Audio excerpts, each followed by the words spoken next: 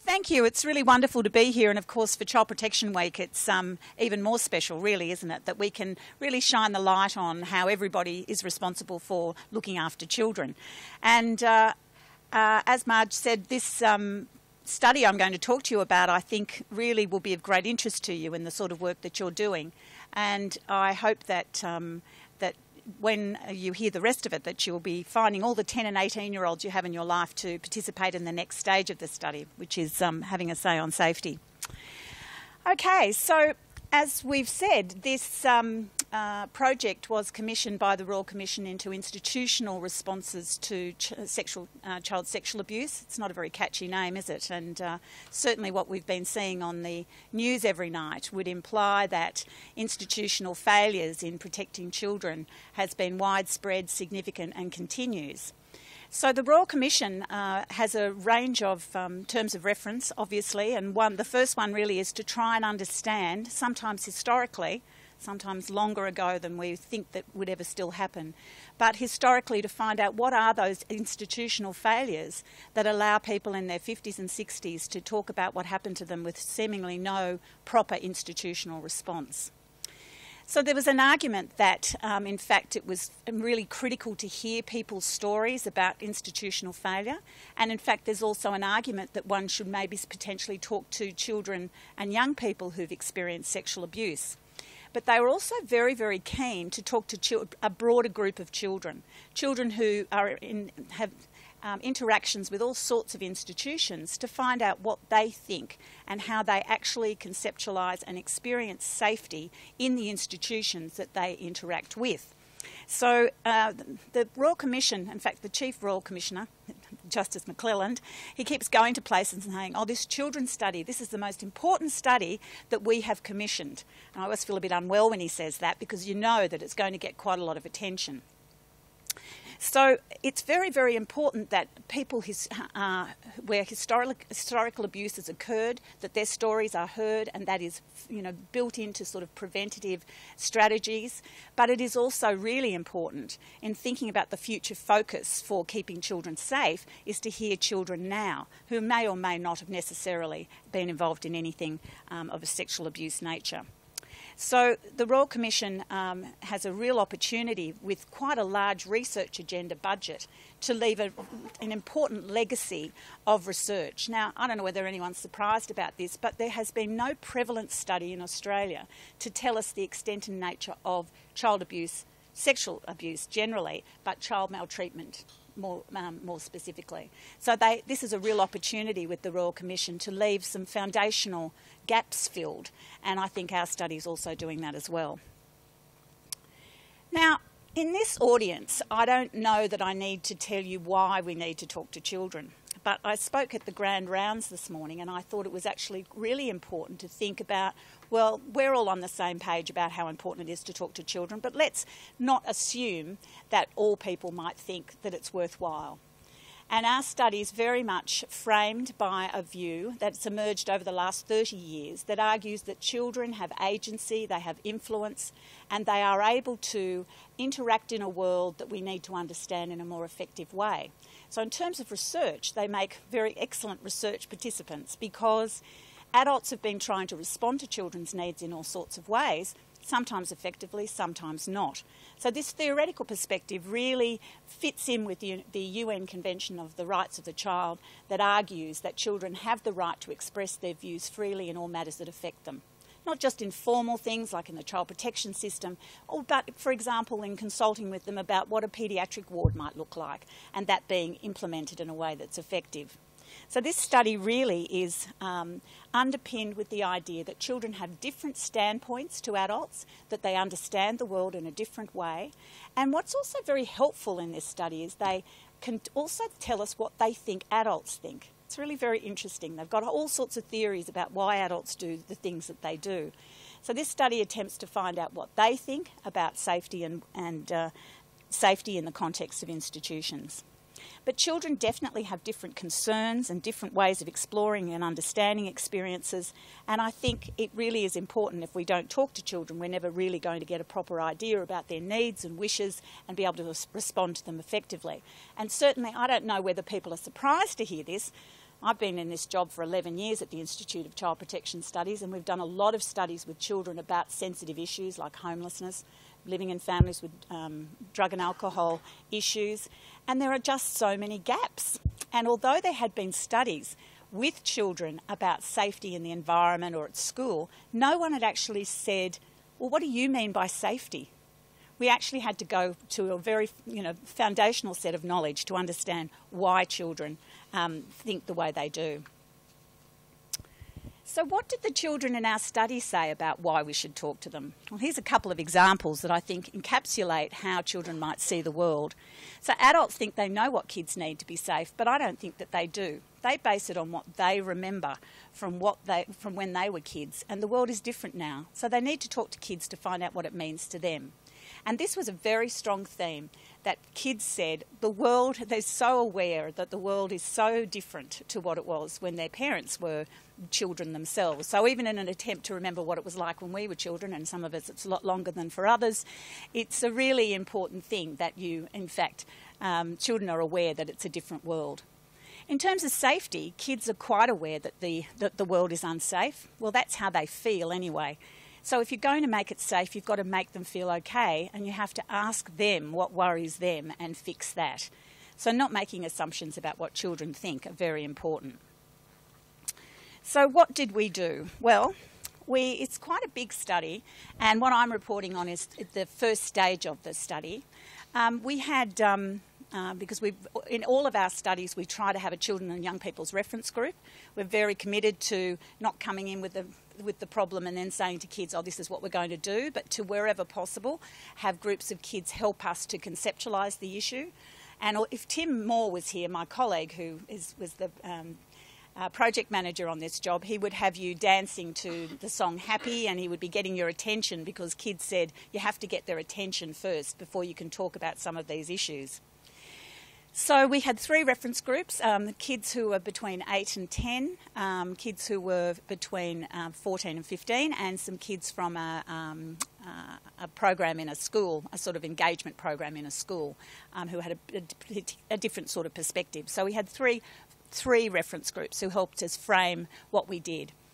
And then we spoke to over 120 kids and young people who were aged between 4 and 14 throughout mainly the East Coast, Queensland, Victoria, New South Wales, the ACT. We didn't go any further west than that, but because of the constraints. But we talked to kids in the sorts of institutions that kids interact with and that are defined in the terms of reference for the Royal Commission. And we defined institutions where other adults have responsibility for the care of children. So it could be the swimming club or the football club. So we talked to kids in early childhood centres, and I say we, the royal we. A colleague of mine who's an early career researcher, that's the wrong term, an early childhood researcher. She spent time in a childcare centre and spoke to 4 and 5-year-olds over a month, talking to them about safety. They're very, very worried about cars. They'd had someone come in and talk about road safety, and they were very, very focused on that. In fact, you'll hear later that there's all sorts of things they're worried about, but anyway, cars particularly. We also talked to kids in different parts of schools, like boarding schools, high schools, primary schools. We talked to young carers who go on camp, who go on a whole range of camps, young people with disability, Aboriginal students in an Aboriginal school in Queensland, and young people in the out-of-home care system. Now, as you can see from that list, kids with disabilities and kids in the out-of-home care system really are have a different experience to your run-of-the-mill kid who goes to school. And so one of the arguments we made for the Royal Commission was to say that kids with particularly profound disabilities and kids in foster care and in residential care particularly are more vulnerable to the sorts of safety issues. And so the Royal Commission has in fact commissioned 2 further nested studies. One run by the Southern Cross University, where she's spoken to Sally Robinson has spoken to kids with quite profound disabilities and their carers, and we are just about to start a nested study talking to young people in residential care because we think the context is really quite different. What did we ask them? Well, we started from the basics about what does safe and unsafe mean. We wanted to know about, where are the places where they feel safe or unsafe, and how well are adults going and keeping them safe? What's their view about all of that? and what else needs to be done to do it better. And so although this wasn't an evaluation of preventative programs or anything like that, most kids, for your interest, did talk about doing protective behaviour. They were aware of protective behaviours training. In fact, some of the older ones said they needed to do it more frequently, you know, that they'd done it as young kids and maybe they needed to do it again. Now, some people would know my colleague Tim Moore. He's a very creative researcher. He was a youth worker, and I think he still, you know, misses that a lot, really. And we had 2 sessions with all of the kids in our focus group. So a session for about 2 hours where we really tried to engage kids in these conversations. But getting to know you activities were really important. We talked about the rights that they had in doing research, like what was research and what could we say about what was said in the session, what were their rights to participate or not participate. They had stop and go cards, so if there were issues they didn't want to talk about, they didn't have to say it, they could just put their stop card in front of them. And we also used the conceptual mapping tool, which all of you would be aware of, to think about what safe and unsafe would look like. And we had these worry graphs. We've got someone who's actually analysing these worry graphs. We've got about 45 pieces of butcher's paper with yellow well, not always yellow, little, you know, post-it notes where kids have put what they're worried about, how likely is it to happen, and what's the impact. So they've actually been asked to put those issues on these worry graphs. The action grids were really about honing down some of the key issues for the Royal Commission, and I'll tell you what those are, but it was really an attempt to say to kids, all right, what are the key issues? What do children and young people need if this event occurs to them? What are adults currently doing? What could they do better? And then, of course, checking out, because most kids, I must say, of the 120, apart from the kids in the out-of-home care sector who were, you know, clearly talking about experiences that were right up the continuum in terms of being unsafe, most kids were very aware that because this was a project for the Royal Commission, what we were really talking about was child sexual abuse. And so although we didn't start to talk about it, we entered that conversation quite carefully. Kids were very aware of it and were able to talk about it, and I'll tell you about some of the things they've said. So we needed to make sure that everybody was still okay in those groups, and we used komochis. I don't know whether you've seen them as a practice tool. They're cute little things that have feeling faces on them, and kids could pick what, and they were very popular, particularly with the 17-year-olds. They just loved them. And the last thing we did, well, there was 2 last things, but it was very, very important, we felt, that because some of the things that kids were saying, you know, they were, because of the consent issues around doing research, we thought it was very respectful to say to kids, there's a whole lot of adults outside this room, teachers, coordinators of programs, what would you like us to say when they said, how did it go? So we were able to negotiate with kids about what the key messages were for those adults outside the room who were worried about what might have been said. So that was a really important process, we felt. These are komochis. They're very cute. Very cute. So it was a very, very interactive process. Our research really does try to ensure that children and young people have choice to participate, choice how to participate. And, you know, a lot of these strategies were used in a whole range of ways. Kids had choices about what they wanted to do. But the fundamental thing was the questions that drove the research were answered by each of the focus groups. Okay, so when asked to map what safe felt like, there were 4 really main things, and they tended to be around, I think there's 5 actually, around feelings. So how do you feel when you feel safe? People who kept you safe, activities that you used when you wanted to be safe, and things that kept you safe. And there's some quotes here from children. I feel safe when I'm with my nan because she cares for me and hugs me and has good advice. And one of the key things about feeling safe is that familiarity is really critical. So if people feel safe getting on a bus and going somewhere home from school, for example, if they get on a different bus or as a different bus driver, that causes kids anxiety and they feel less safe because of the unpredictability about it. So these feelings, people, places and activities, times and things were used over and over to describe safety. And they talked a lot about how feeling safe, they could feel it in their body. And it was more than the absence of feeling unsafe. But this physical, I mean, I think you'd probably all be aware about how children have these feelings about feeling happy and feeling safe, but also about when they feel unsafe, them actually feeling it in their body and not really being necessarily able to understand why they feel the way they do. And for most children and young people, safety was something that they experienced. They differentiated between being safe and feeling safe. They actually felt sometimes that they knew they were safe, but they felt unsafe. And so when adults are looking at children and young people and they regard themselves as being in a safe place, feeling safe may not necessarily happen. That children saw it in two quite different but connected ways, that being safe and feeling safe were two separate things. So that's really, I think, something that we need to explore a little bit further.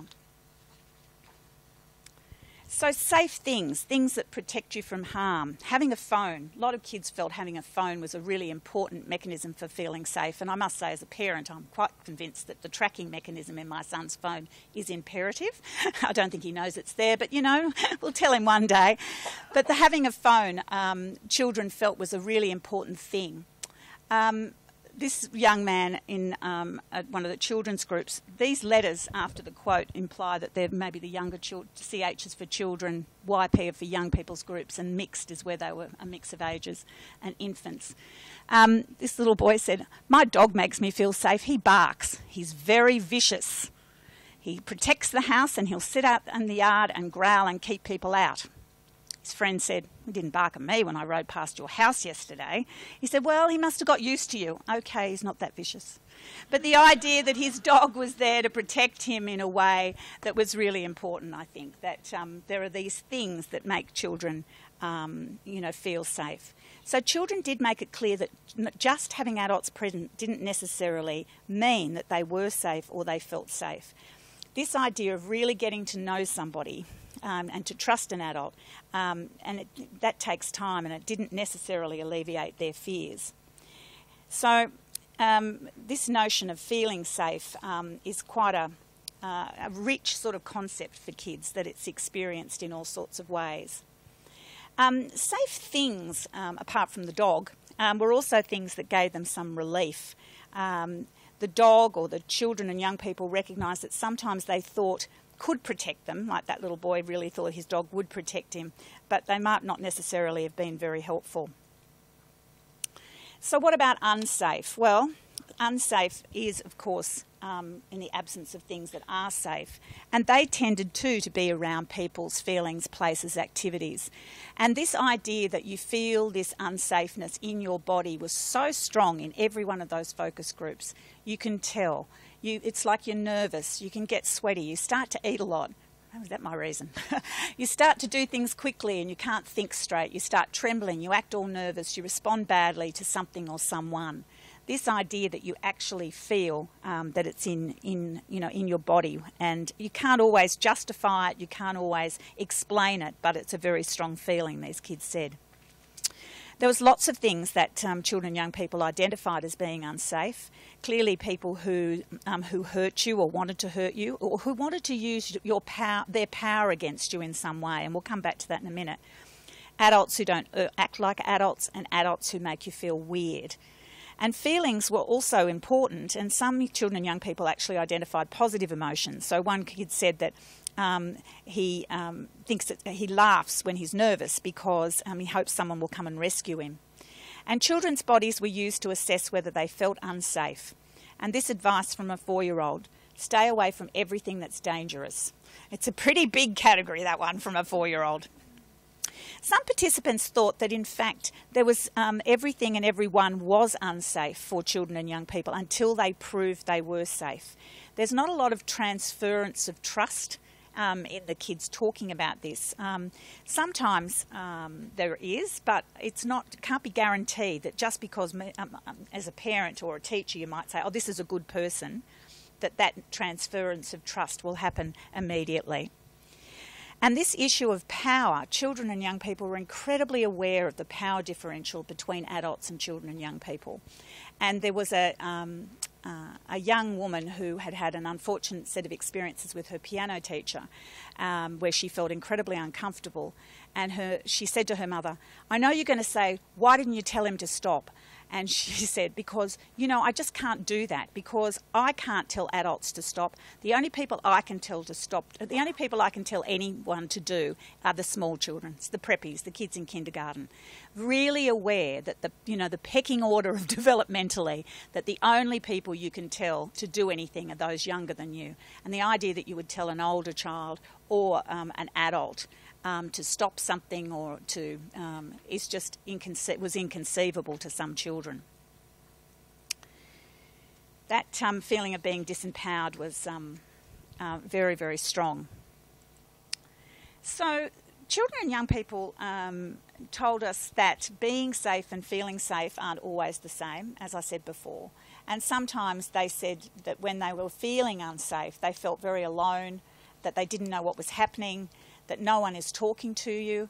So, for example, there's multiple occasions when something happens to adults and adults make judgments that they don't tell children what's going on. It can happen in a school, it can happen in a care situation.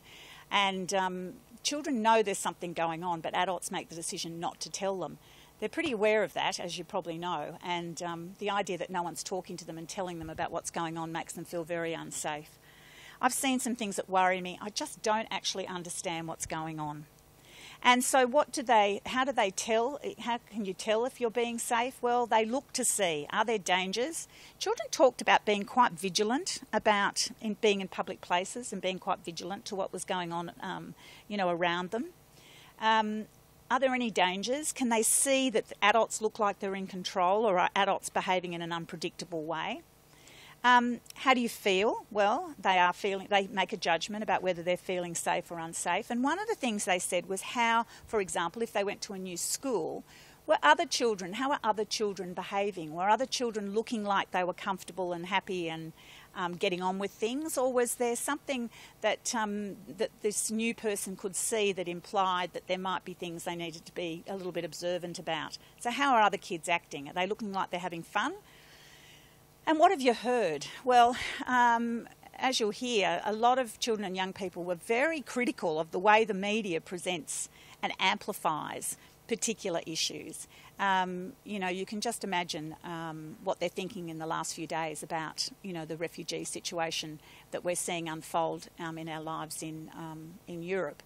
And what children want to know is, okay, I know the world's unsafe and I know this stuff's happening, but could you also tell me that you adults are doing something about it, like that something is actually going to happen and that this chaos isn't going to continue?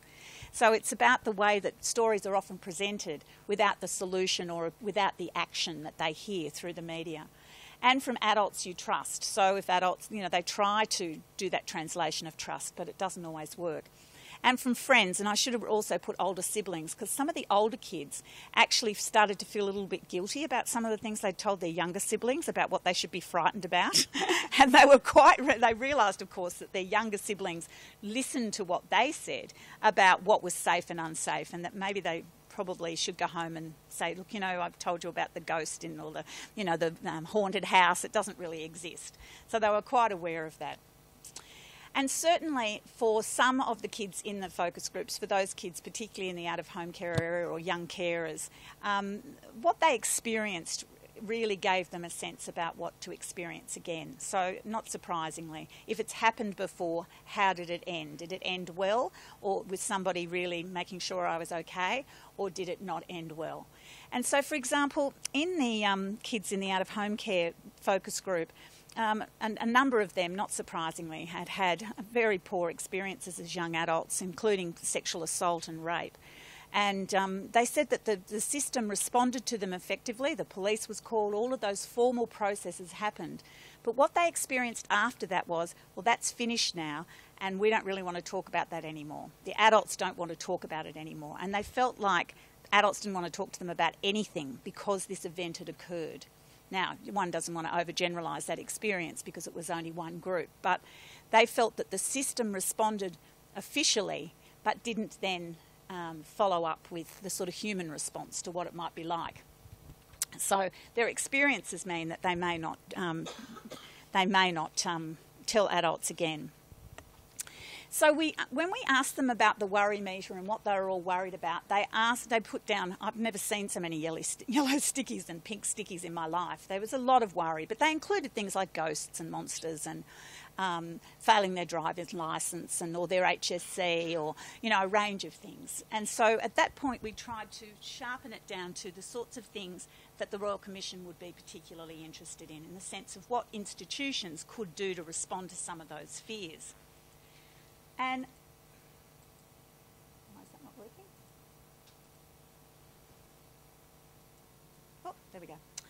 Not surprisingly, one of the things that came up again and again was bullying. Bullying would appear from the 120 kids we spoke to, which, as you know, is a huge qualitative study, including quite young and old kids, that bullying by adults and bullying by other children were really, quite a serious thing that children felt unsafe about.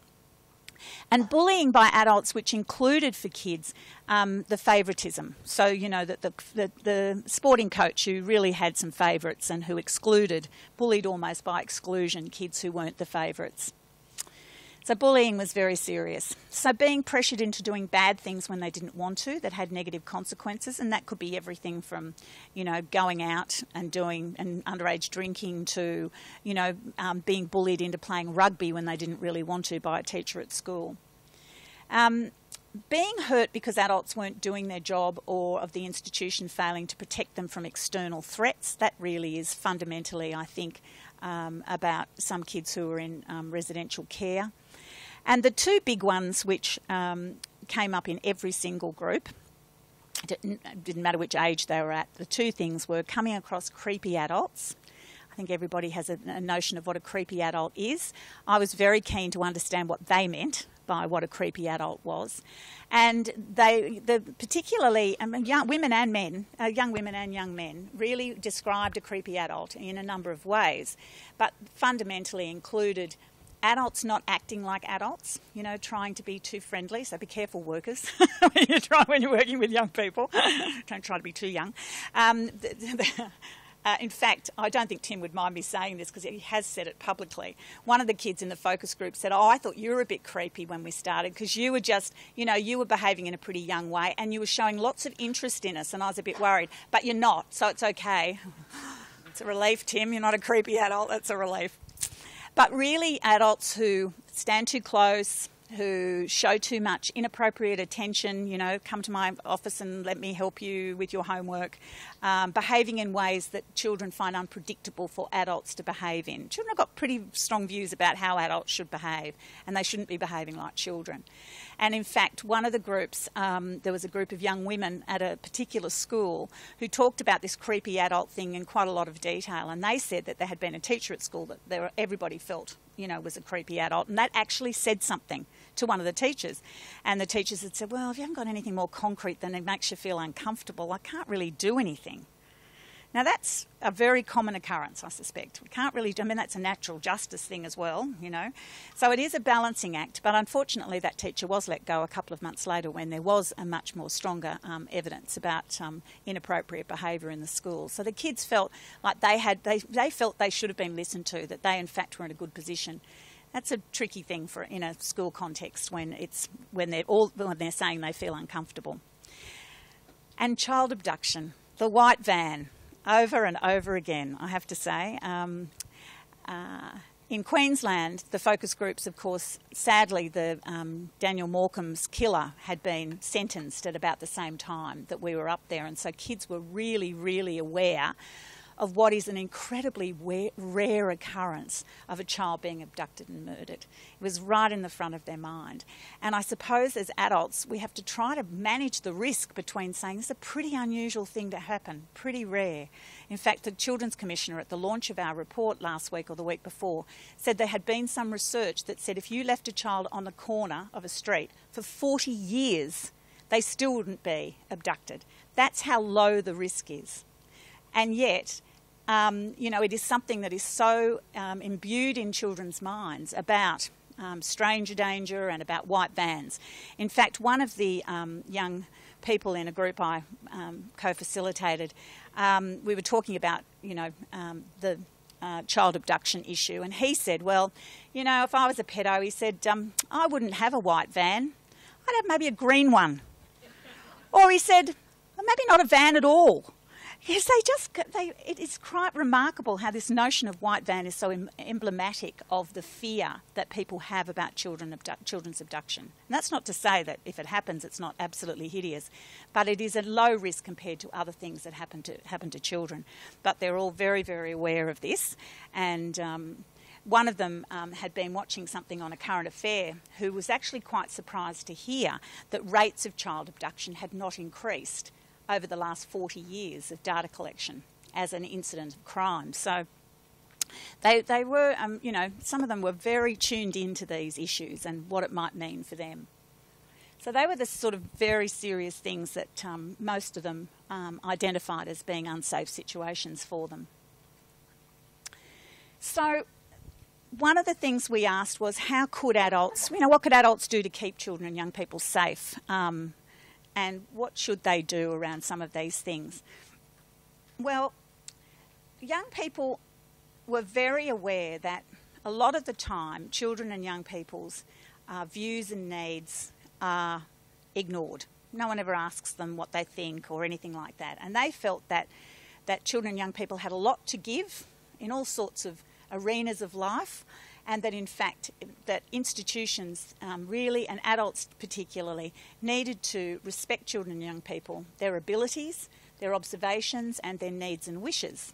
Now, you know, we have moved into a policy context where children and young people are consulted in a whole range of ways.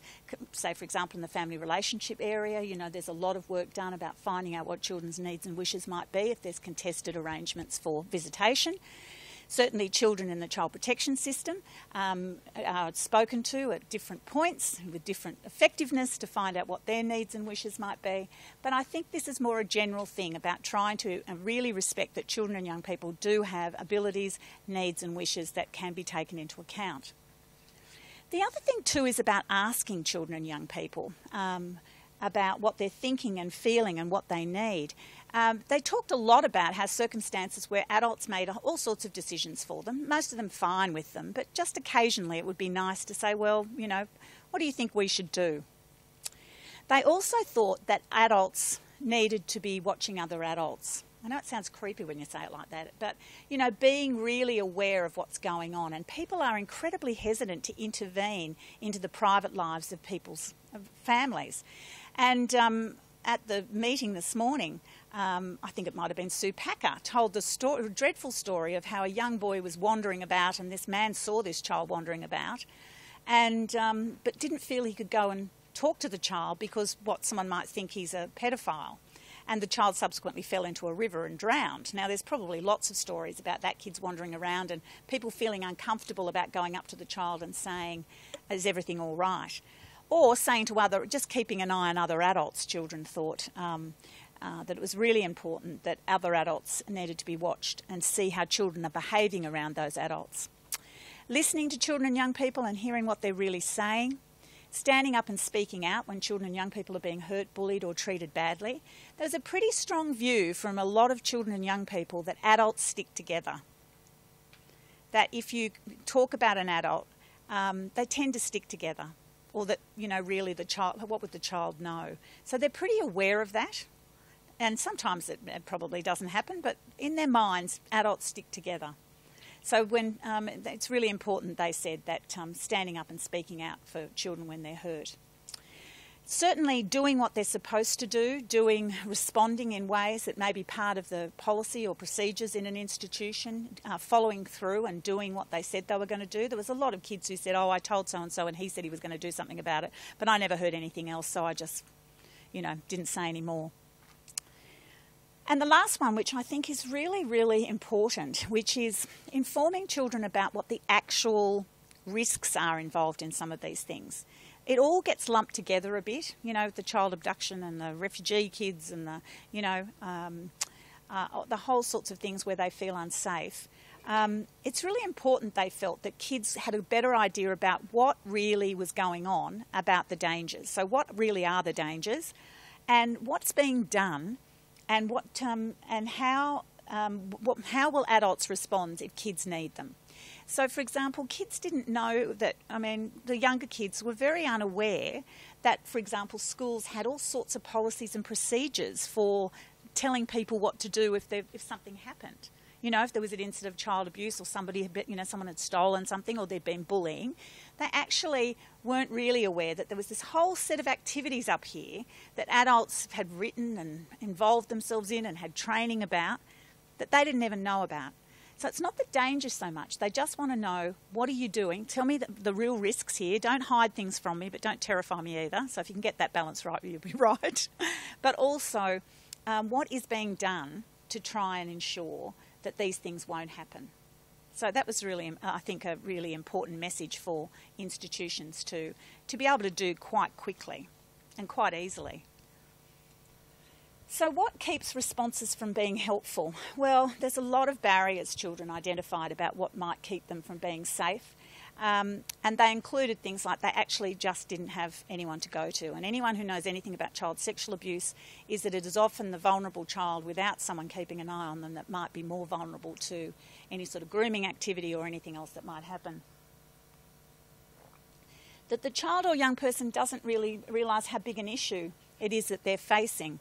That sometimes they don't realise that the bullying is as bad as it is, or they just aren't as aware as they could be. That lots of people who have problems in asking for help or talking to others, that they feel embarrassed and ashamed about asking for help. And even in that video before about that little boy saying, no, tell your parents and your teachers because they'll think you're brave and they'll be proud of you for telling us what happened. They don't know who to talk to. I think these days in schools, I think there's a much better attempt at to build in frameworks for pastoral care that people do have, that children don't fall through the gaps as often, but that probably could be strengthened. They are really worried that if they raise something, that the situation will get worse. And that's very common in the bullying behaviour, in the bullying research as well, that they really think if they raise it, that the bullying will get worse. Or in this case, that they could be bullied more by an adult because they might have raised some issues. And that they think that an adult in an institution, there could be retribution in some way, whether this is real or not, is what they think. Or they've had very bad responses in the past, either being shushed off or, parents rushing down to schools to, on their behalf to, try and sort something out.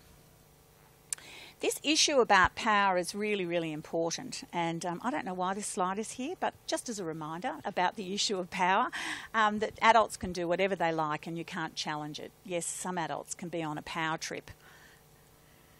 Okay, so there were also things about adults that stopped children and young people. So those other things really were about what stops children and young people. But kids were incredibly aware, and this is not to put a guilt trip on any of you parents here, but they're very aware of how busy people are. They're really aware that their parents are really busy, their teachers are really busy, even their sporting coach who rushes from work down to the sporting field and rushes off again at the end. They're just so aware of the speed and the busyness of people's lives.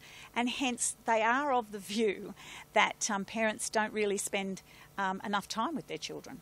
They actually feel that quite strongly.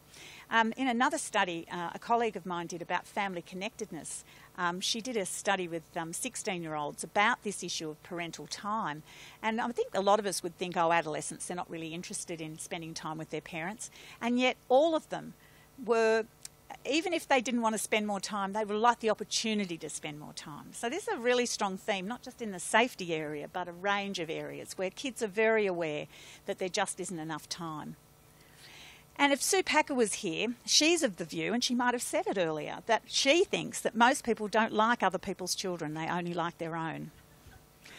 And I think that kids really pick this up, that in fact there's a lot of people who don't really care very much about children or about their concerns. So that's a strong thing. And they don't appreciate sometimes to the extent to which the child or young person feels worried or or feeling concerned. There's a lot of, just don't worry about it, look, you'll get over it, all of that sort of talk. that adults have other things they need to do and that they can't resolve every issue. Well, I think that's probably true, that you know, there are people who in how our institutions are formulated maybe, you know, very low in the pecking order and not have a lot of power to be able to resolve issues. They certainly felt that a lot of adults didn't have, and this is a bit to do with the creepy adult thing as well, they actually were of the view that some adults just do not know how to interact with children, and so they come across as creepy when in fact they may not be, you know, thinking about, they might what? They might, exactly, yeah. And certainly there's a whole, they pick it up that this interest in skills or authority, they feel uncomfortable in talking to children, particularly about difficult issues. I mean, I think, you know, you could say that. I mean, we've run courses on how to have difficult conversations with young people. Workers too find it difficult sometimes to have these conversations, never mind a range of others. They believe that the issue is something that's not really any of their business. You know, it's not in their, you know, their response around their workplace or their environment. They don't think it's their place to respond. Or even worse, they think somebody else is managing it. Now, when you think about some of the child protection training, that idea that you think somebody else is going to deal with it isn't good enough, is it, Naomi? It's not good enough. So kids, you know, are of the view that they think that sometimes adults think somebody else is managing it, but they're not convinced that this is a particularly good response, and that they don't think it's their role to respond. You know, there's nothing worse, is there? It doesn't matter where you are. If you go to a, you know, reception and you say, "Can you tell me where blah is?" and they say, "Oh, I don't know." You have to go over there and find out. You know, even at that sort of basic consumer level, so when children really get that sort of poor response when they've got something they're worried about, you can imagine it has a significant impact on them actually trying to find some help. So, we talked about how organisations can be safe for children, and as you'd know, there's been quite a lot of work around the safe workplace, the safe community. This is, you know, another one really, the safe organisation. But these things were a little bit different, and an organisation that's safe to children and young people makes it very clear that their purpose is to help children and young people. Now, you can imagine that's quite a broad range of institutions, that they're there really to help children and young people, and they make it obvious. Children think that's important. That the organisation takes children and young people's safety seriously. Everything from bullying to the sort of physical things that might happen in playgrounds, or, you know, that they're not, you know, broken glass and all of those sort of safety things in those child-safe cities. The organisation knows who and what things might hurt children and young people and how best to keep them safe. So that's something about the organisation's responsibilities, to do some sort of risk assessment about what might be the safety issues in that institution. And that staff talk honestly to children and young people about unsafe people, places and situations, and what those adults are doing to keep those children safe. So these are conversations that are had. One of the things that kids spoke a lot about when they were thinking about being unsafe was about unpredictable adults. You know, it really does include, I'm afraid, people with mental health issues, or older young people talked about how little kids think anyone with a tattoo is dangerous, or they've got an earring, or, you know, that the way people look are certainly one of the first ways that people make judgments about who's safe or who's not safe. But also what they also recognised was that anyone that's different to them, very classic sociological response about difference. But, for example, the kids in Queanbeyan said it was the kids in Carramar. Is it Carramar? Carabar. The kids who lived in the country, it was the annual fruit pickers who came. The Aboriginal kids said it was the white kids. It was like amazing. Everybody had a group that, in fact, they were unsafe from. So having those conversations about realistically about what's unsafe is important. That staff are available when children and young people need them. That there is some sort of formal capacity in an organisation to ensure that there is someone for them. When they are unsafe, children are given a say on what should happen, and adults act on their needs and wishes and let them know if they can't. This is a really interesting example where kids really might raise an issue and they don't want the adult to necessarily problem solve for them or go rushing off to do something, on their behalf, unless, of course, it's absolute danger, like we're talking about, a kid walking in front of a car or something. you're not going to stop and negotiate that situation. But when a child comes and says there's something that they've been bullied or there's a worry, the instinct is to either, seems to be two things that can happen. One, they're dismissed, or two, they overreact. And what kids were saying was, could we not just have a conversation about what I could do? What I would like to do. Would I like you to go and speak on my behalf? Or maybe you could talk to me about the sorts of things I might be able to put in place. And this isn't to say that children should be responsible for their own safety. That is not the message at all. But what they were saying was, why don't you just, listen to us, and maybe we do want you to go and rush off on a white horse and save us, but also maybe we can manage this ourselves, particularly the older ones, said we can manage this ourselves. We just need support and perhaps some choices about what we might do. So that's, for them, adults either responded too strongly or didn't respond strongly enough. So you can't win, I'm afraid. The organisation values children and young people's feedback, even when it's bad. I think, when you think about the consumer movement, children are consumers of services, and I think it is really important that institutions have some mechanism for finding out what children and young people think about the experience they have at school. I know some schools are starting to introduce that sort of feedback slowly, but in other sorts of institutions as well, it would be very useful for them to have a mechanism for finding out what children and young people think. And they were very, very keen for someone like the Royal Commission to come in and check out on how things were going, like sort of an outside auditor. They were very keen that that might be a very appropriate thing. And of course, they were pleased to know that in circumstances like juvenile detention centres and residential care, they do have things like official visitors where people do come and check, but they didn't know that. And so they were very keen. The Royal Commission probably could be the group, they thought. Imagine Justice McClellan going out to your local school to make sure that the policies and procedures are in place, but they felt that it was really important that there was other people watching to ensure that things were all right. We also asked them what were the important messages for the Royal Commissioners. And the first one is, we shall all be relieved to know, is that most adults are doing well. So that's good. Tell them that adults are doing a pretty good job and that most of the time we're safe. And again, remembering, of course, this was a broad range of kids apart from a particular group of kids who, they were just run-of-the-mill kids. They weren't in any high-risk environments except for the kids in out-of-home care. Thank the good teachers. It means a lot to us when they listen to us and do stuff we tell them when things are bad. I think they've done everything they can. After that, it's in the young person's hands. Now, this is a very interesting thing about the older young people in those focus groups really took on much more responsibility around their own safety and risk-taking than I, as the parent of a mid-level adolescent, would like to hear in some ways. So they've got quite a different view about who's responsible at that point. Little kids, yep, definitely adults. 15, 16, 17, they should be making their own way. And I think that notion of still having that interdependence with young people, I think, is really important.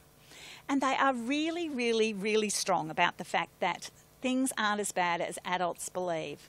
Tell them that it's not as bad as they think. Tell them that we can look after ourselves most of the time. The idea that, the parents are absolutely worried about, riding their bikes to school or going to the mall or the internet. The internet's a really big one, but I'm afraid parents and other adults were made a lot of fun of about their incapacity to deal with the internet in quite the efficient way that the young person was. But they really feel that, things are not as bad as they are. And as I said before, there's some really critical messages about how the news might become a little bit more child-friendly, and a little bit more about how, and this is quite a common phenomenon as well, that the really bad things that happen get much more attention than any good things that happen in the news. And I'm not sure, Rupert Murdoch is about to change his news style after 50 years, but children are very, very aware. They really do think that there should be a way of having a much more child-friendly media. And that the issues that some adults need to develop skills and need to deal with safety concerns more appropriately and have those skills, putting children first. And there's that issue about there should be someone like the Royal Commission who comes in and does a check to make sure that organisations are doing what they say they're going to do. Okay, So we've got a little bit of time for some questions in a minute. So we would argue that adults need to understand how children conceptualise, experience and deal with safety issues, that it's not a black and I'm afraid like lots of researchers you have to say, well, on the one hand, and it's a balance. But I think the important message that children do experience and feel that being safe and feeling safe are two quite different things. That adults need to understand the dynamics of sexual abuse and other safety concerns. I think people have put their head in the sand about what grooming behaviour is like. They're either too anxious or they're probably not understanding the dynamics of it in a way. That adults too should help children and young people better understand the dynamics of sexual abuse and safety concerns and how adults and institutions are managing risks. And that there is some attempt to help young people and to develop these trustworthy relationships. That's a double-edged sword as well, because anyone who knows anything about child sexual abuse is it's often someone who is a trusted figure who is a perpetrator. So that's a tricky one. But unless children and young people have a range of trustworthy adults and trustworthy relationships, then they're not going to be able to raise their concerns. And that adults are to take children and young people's concerns more seriously. And I think what makes this study a little bit differently is the incredibly strong call from children and young people about how children and young people should be participating in the planning around keeping institutions safe. What do children and young people think might be an effective set of strategies? So that participation call is, I think, very, very important.